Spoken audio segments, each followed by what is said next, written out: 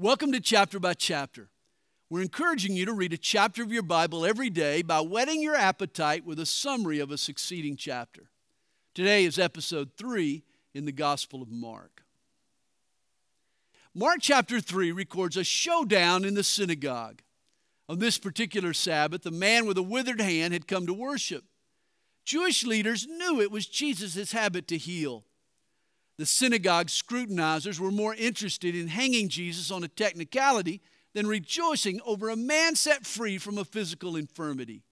You've missed the heart of God when you're more interested in doctrinal details than divine deliverance. Jesus became angry at the hardness of their hearts. The blood that would be shed in mercy began to boil in anger. Gentle Jesus, meek and mild, is not the Jesus of the Bible. Jesus tells the man to stretch out his hand. The man's healing is dependent on his faith. As soon as the mental impulses go from brain to appendage, the withered hand begins to work. A miracle occurs. Jesus heals many and casts out demons. The demons acknowledge his deity, even when the Jews refuse. But Jesus warns the evil spirits to keep quiet. He doesn't want demons in charge of public relations.